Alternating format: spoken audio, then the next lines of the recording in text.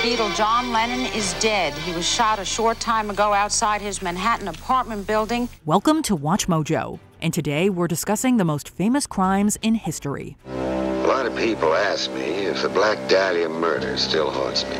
For this video, we're discussing the most infamous, well-known, or covered crimes that spawned media frenzies. We'll be omitting mass killings and terrorist attacks. What are your thoughts on these crimes today? Let us know in the comments. The Martin Luther King Jr. assassination. Dr. Martin Luther King, the apostle of nonviolence in the civil rights movement, has been shot to death in Memphis, Tennessee. History, unfortunately, has seen the senseless deaths of many a good and just man.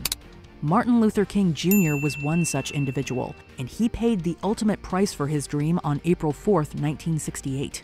The shot apparently came from an apartment building directly across the street. King's legacy needs no introduction, but the gravity behind the civil rights leader's assassination is that the world will never know what else King could have achieved had he lived a full life. The assassination may never be fully explained either, since King's family maintains to this day that his death was part of a government conspiracy and cover-up, and that the man arrested for the killing, James Earl Ray, was a patsy set up by larger figures at play. The government was very involved.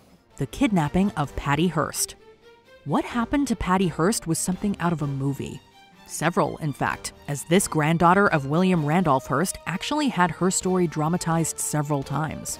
Hearst was kidnapped in 1974 by a far-left terrorist group known as the Symbionese Liberation Army. Accounts differ as to what happened after this, with some maintaining that Hearst was a brainwashed prisoner suffering from Stockholm Syndrome. Hearst was captured in September 1975, more than a year after 6 members of the SLA were killed in a gun battle with police in Los Angeles. Still others claimed that Hearst ended up a willing participant in the group's illegal acts. Hearst was ultimately convicted of bank robbery and did serve jail time. She was released early from prison and had her case pardoned by former President Bill Clinton in 2001. Her sentence was first commuted by President Carter, and she was later pardoned by President Clinton. The Tate LaBianca killings. The crimes of the Manson family go far beyond the world of headline news. They captured the zeitgeist of the era. A wannabe musician, Manson thought the Beatles song, Helter Skelter, was an anthem to Armageddon. This was the come-down period of a post-free love America, a time when rising pessimism, an unpopular war in Vietnam, and an overall mistrust of institution created an unfortunate backdrop for the Tate LaBianca murders. Charles Manson himself may not have directly involved himself with these brutal slayings. Manson ordered his longtime lieutenant, Tex Watson, and 2 of his lovers, Susan Atkins and Patricia Krenwinkel, to break into the Tate Polanski home and kill whoever they found. However, his specter loomed large over those that did commit these crimes, spellbound under Manson's cult of personality. The summer of love felt decades away, and the hippies would not inherit the earth. These were dark times. The body of Sharon Tate is make-believe. That's make-believe. Make-believe. The Isabella Stewart Gardner Museum art theft. Where is all the art? This is what authorities want to know. Oh, and who exactly committed the heist of the century? The Isabella Stewart Gardner Museum was the site of America's biggest art heist back in 1990, when the thieves made their way into this Boston-based museum disguised as police officers. The value of the pieces stolen from the museum is worth a pretty penny, too. How much, you may ask? Hundreds of millions of dollars.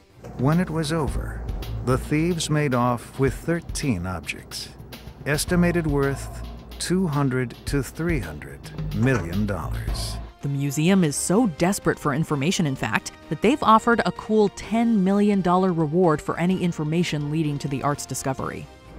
An unprecedented sum 4 times higher than any reward ever offered. The Mystery of JonBenét Ramsey. Who could possibly kill a child? This question came up again and again within the media frenzy that followed the death of JonBenét Ramsey in 1996. The note demands $118,000 and threatens the immediate execution of their daughter. Attention was laid at the feet of Ramsey's parents due to theories that the murder was staged to look as if it came from the outside, when in fact it was alleged that the killer was someone close to JonBenét. And lo and behold, when John Ramsey finds the body, you now have John Ramsey at the crime scene. The Ramseys never escaped the shadow of these accusations, nor have there been any arrests for the killing. It's a tragically depressing example of how justice isn't always done, and that killers sometimes get away with their crimes. Will whoever killed JonBenét Ramsey get away with murder? The Watergate break-in. It was one of the most infamous political scandals in the world, a time of reckoning for an American president. The word Watergate actually refers to the Watergate complex, where a group was arrested after botching a break-in of the Democratic National Committee headquarters on June 17, 1972. The subsequent arrests, trials, and news coverage dominated American television sets, and it served to underline what we mentioned earlier about rising pessimism and mistrust surrounding nearly every aspect of American life. We were witnessing the implosion of an American presidency. President Richard Nixon resigned in disgrace in the face of impending impeachment, as it came to light just how involved he was with the break-in. And so we leave with high hopes, in good spirit. The Lindbergh kidnapping.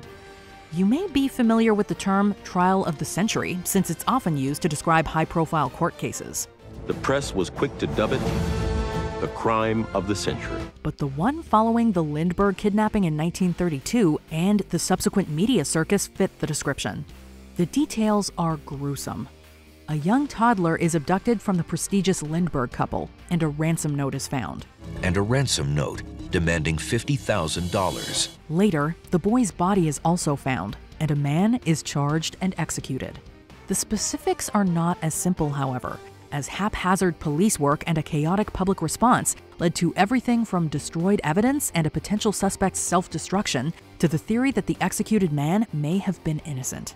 Hauptmann is found guilty and sentenced to death. The deaths of Nicole Brown Simpson and Ronald Goldman.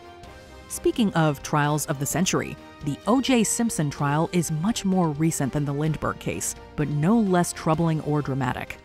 They were a very dynamic couple. Here, what might have been an ordinary murder case for any other defendant turned into sensationalized media, complete with larger-than-life personalities.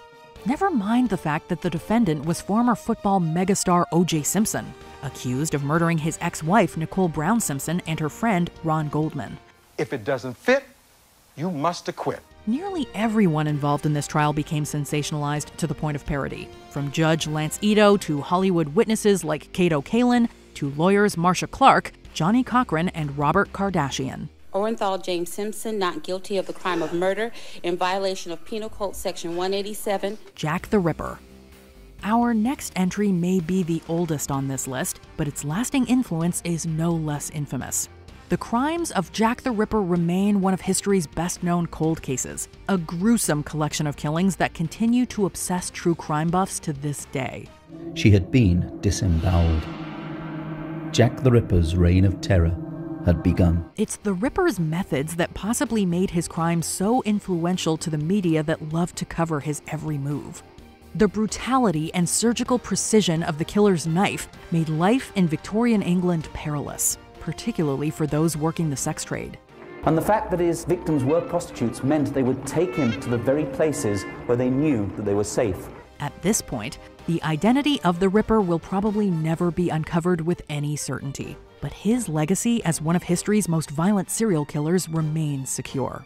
Even with a corpse, an approximate time of death, and knowledge of the weapon, the police had little to work with. Before we continue, be sure to subscribe to our channel and ring the bell to get notified about our latest videos. You have the option to be notified for occasional videos or all of them. If you're on your phone, make sure you go into your settings and switch on notifications. The JFK assassination. It's morbidly fitting that we bookend this list with young men cut down in their prime, before the true scope of what they could have done came to light. President Kennedy and Governor John Connally have been cut down by assassins' bullets in downtown Dallas. Still, just as Martin Luther King's legacy remains with us, so too does John F. Kennedy's as one of America's most unique and well-known presidents. He would never grow older than this image, forever frozen on this Dallas day. Kennedy's time in office was not without scrutiny, but but the manner of his death has arguably been pored over with more detail than perhaps any crime in history. Conjecture and theories persist to this day as to whether or not Lee Harvey Oswald acted alone. We will likely never know the whole truth. There are lots of theories. It was Castro, the Mafia, the Soviets, the CIA, you name it. Check out these other clips from WatchMojo, and be sure to subscribe and ring the bell to be notified about our latest videos.